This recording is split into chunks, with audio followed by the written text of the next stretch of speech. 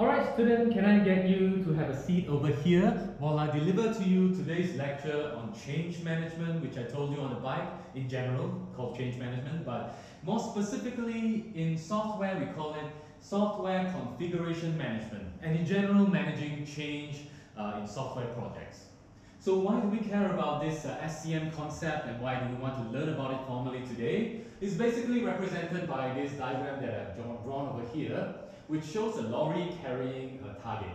So this represents the moving target problem.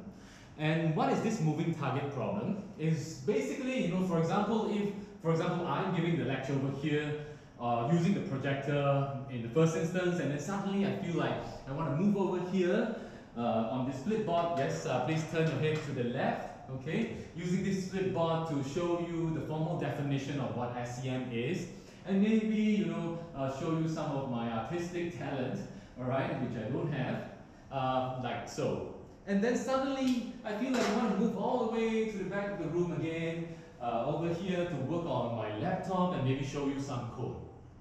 Okay, so what I've just done over here is, I'm like the moving target, and you are always trying to follow my changes. Okay, so it's, using this analogy, this simple analogy is the motivation behind why we're going to learn about this formal process of software configuration management. Okay, so to continue with this lecture, can I get you to click over here so that you can have a better resolution from here on?